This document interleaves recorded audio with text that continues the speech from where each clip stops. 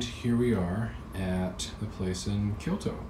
I'm the only one here. My compatriot is still on the way, but since we both have Shinkansen passes, it doesn't really matter if we showed up at the same time. Plus, it was probably good that I scouted ahead, because getting to this place was a bit of a pain in the ass. I'm not sure I like the train stations here in Kyoto yet.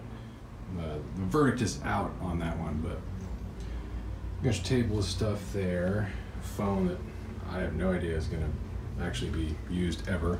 If it rings, I think that'd be really kind of weird. There's the remote control for the light there. I think the remote for the air conditioner here is on the table behind me. And you got a little bit of supply cabinet that's got towels and hangers and whatnot. Small little kitchenette, whatever the hell they call them. Oh, I don't know why I was thinking there was no microwave in here earlier. I'm an idiot. Weird color for the the refrigerator and a freezer, which is nice because we didn't really have access to one of those at the hostel we were at. There's your area there. Hey, Hat, what's going on? The bathroom, turn on the light here, is all-encompassing. Got your toilet there. All the amenities. The sink, you got your shower and tub. The funny part is, to fill up the tub, you have to